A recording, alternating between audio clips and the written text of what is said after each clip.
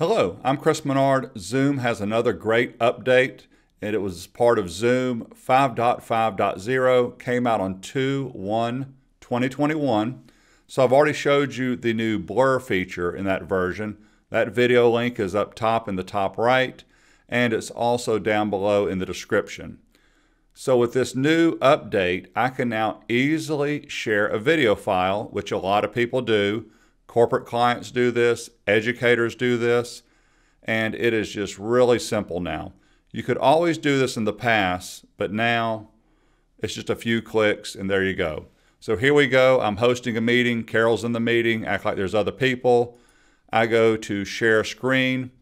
By default, when you hit share screen, you're going to be on the word basic. Move over to the advanced tab. This is where you'll find this. And if you notice in the bottom left, there is share sound, and also there is optimize for video clip. In the past, when you shared a video, you had to make sure you turn on share system sound. So now they have video here. So when you click it, it checks both of these boxes by default. Now I'm going to hit share, and I've got two tips for you. The only type of video files you can share are MP4 and MOV files. The good news is those are both extremely popular video file types.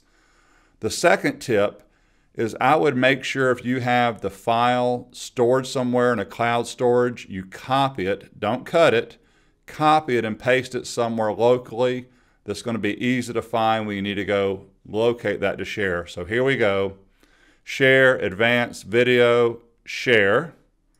Locate your file. I'm taking my own advice. I've already done a copy paste. There is the video file that I want to share. Click on open. This is so cool. So I'm sharing right now. To prove I'm sharing, here is Carol. And when I'm sharing, I'm going to hit play. The audio is already set. Watch this. Hello, I'm Chris Menard. In this video, I'm going to discuss in Zoom the three different roles you have. You always have a host, and you always have a participant. Turn the audio off or mute the audio. You also have a third role. Turn it up. I'm going to turn it off for now. We're going to take a look at the different. I'm going to pause the video. I'm going to pause the video hopefully without my mouth being open.